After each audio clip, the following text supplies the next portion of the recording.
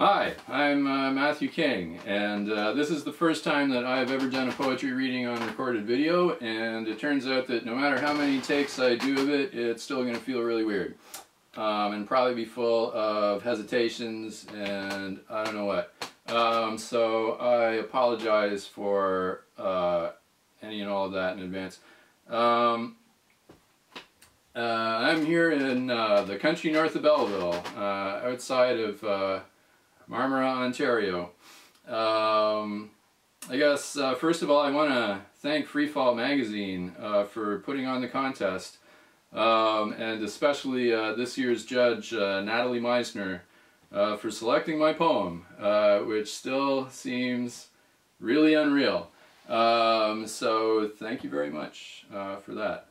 I also want to give a shout out to the gang from the First Tuesday Muse series of poetry readings in Tweed, Ontario, which happened at the now late lamented Tweed's Mirror Hotel, which burned down a while ago.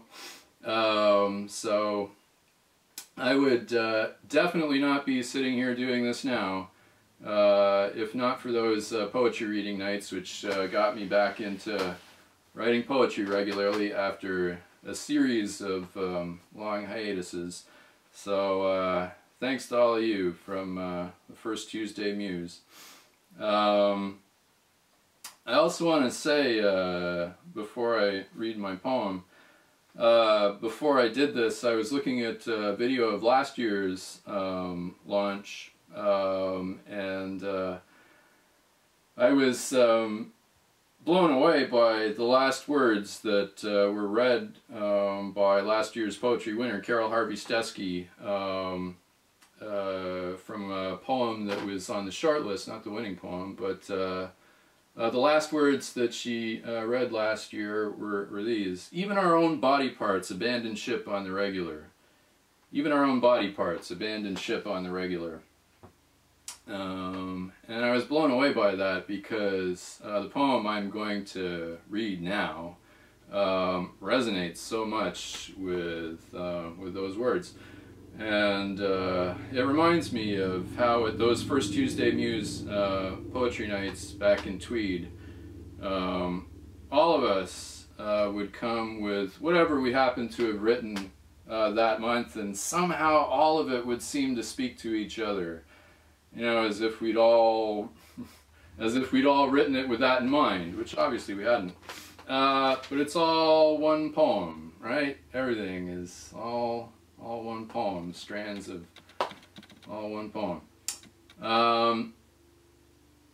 So without too much further ado, I'll read my poem, which is called "A Two-Faced Kitten and Other Freaks of Nature."